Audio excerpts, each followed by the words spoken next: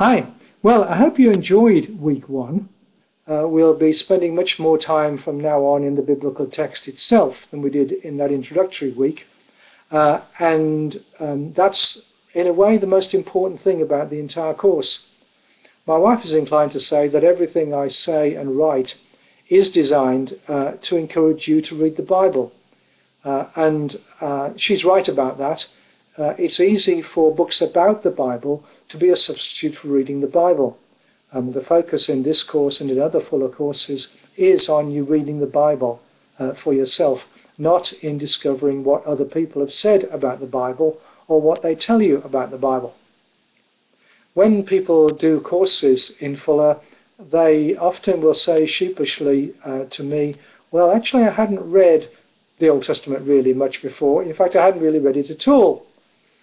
And in a sense they're right to be sheepish, but I don't make a great thing of it now, because I know that's often the case. That's just how things are. What's more troubling in a way, but also funny in its implications, is that they often think that they know what the Bible says, what the Old Testament says, because their Sunday school teacher has told them. And I love one aspect of being a professor, which is sending people away to read some chunk of the Bible and having them come back and saying, but it doesn't say what my Sunday school teacher said it said.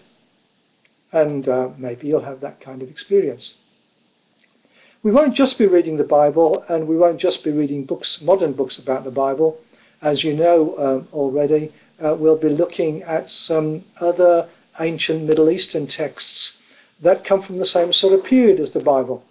And in particular, this week, at the Babylonian creation story, which is illuminating for the background it provides to the Genesis creation story. Because when you read the Babylonian creation story, you discover what a number of the contemporaries of the Israelite people in Old Testament times believed about creation.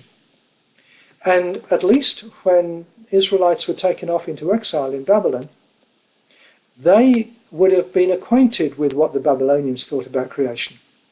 And you can see ways in which the Genesis 1 story is, as it were, saying to Israelites, you know what those Babylonians tell you about creation?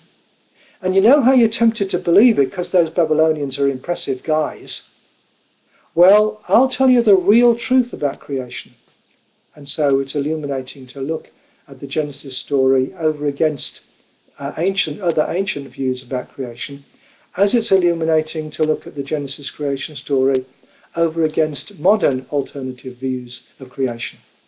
And one of the things that we shall do in the course of this week is look at the relationship between what Genesis has got to say about creation and what scientific theories about creation have got to say.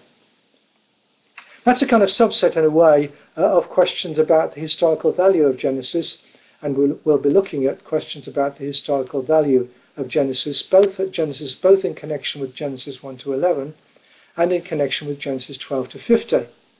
And then in Genesis 12 to 50, we'll also be looking at what family was like and what marriage was like in those contexts that are reflected in Genesis, and that are presumably the context in which the people who themselves read Genesis lived. And you may well find that reading these stories about marriages and families is pretty discouraging, because they are in messes that are often the same or at least similar to messes that we get into. It's discouraging in a way, but encouraging in another way, because the way in which Genesis works with regard to marriage and family isn't simply by presenting us with an ideal that we can't live up to, but describing for us people who were making similar mistakes to us, and then showing how God was at work. And I think it's pretty encouraging throughout the Old Testament how we read about how God is at work through people who are at least as sinful as we are. So get on with it.